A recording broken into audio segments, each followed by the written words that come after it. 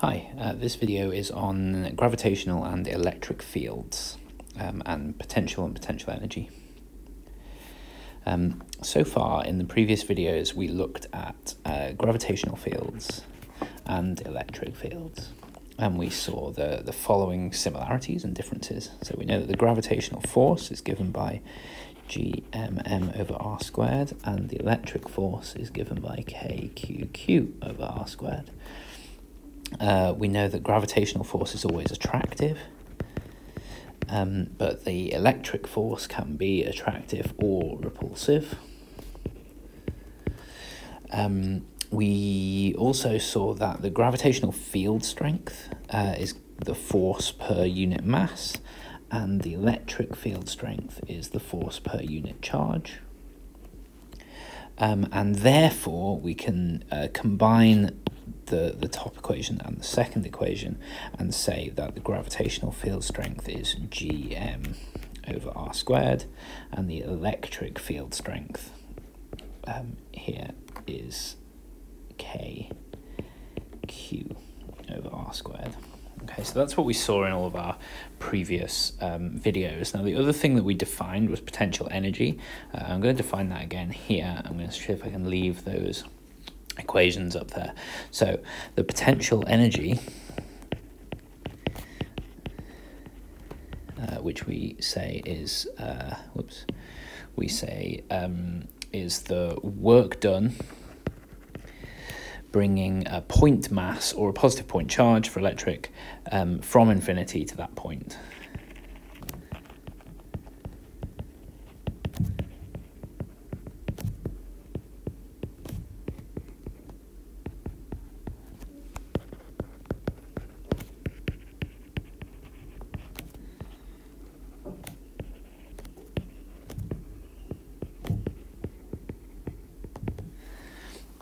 That point in a field. So that's what the potential energy is, and that's the potential energy of an actual object. So it's the work done bringing a point mass. You'll notice it's not a unit mass, it's a point mass, so it's something that has mass, it's an actual object. It's a point mass, and the reason that we say point is because we assume that it has zero volume. Volume and density can slightly distort things, so we assume everything has a mass that is entirely concentrated in the center of that object. So the work done bringing a point mass or a positive point charge from infinity to that point. So the point mass is obviously for gravitational potential energy, and the positive point charge is for electric potential energy. So if that's the potential energy, then we also know from previous studies of potential energy that the potential energy at a particular point in a gravitational field is given by mgh, and that's the potential energy at a point h where the gravitational field is g. Now we can apply our g from up here into that, because we know that that's the equation for g at any point at a radius r from mass m. So we can say that the potential energy, the gravitational potential energy here, is the mass times g, which is gm over r squared, times h, which in this case is the distance from the center, which we can call r, and then obviously the r's cancel there, so we can simplify that and say that ep is gm over r. So that's a different equation for potential energy of an object of mass little m, and it gives us a slightly more complete definition, because this is assuming that g is constant, whereas this is saying that you can apply that at any radius r from the center of any other mass. Now we can also say that the potential, and not the potential energy, the potential, which is the work done bringing a point unit mass from infinity to that point. Remember, that's if you don't have another mass, we're just talking about theoretical potential at any point.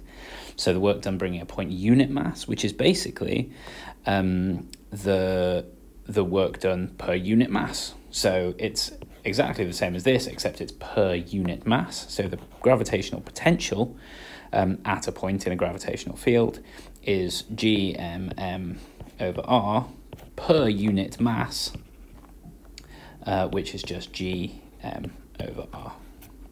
So we now have two different equations. We have an equation for potential energy. We have an equation for potential. And the potential energy is if you have an actual object of mass m in that field. It has an actual amount of potential energy. The potential at a point is how much energy something of unit mass would have at that point in a gravitational field.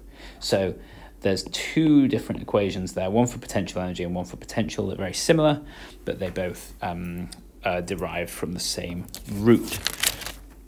Finally, we also know that if we take that definition for potential and we say, well, we know that the gravitational field strength is Gm over r squared, then we can say that the gravitational field strength can also be given by the change in potential, which is Gm over r, divided by the change in radius, or the rate of change with radius, not with time, the rate of change with radius of the potential.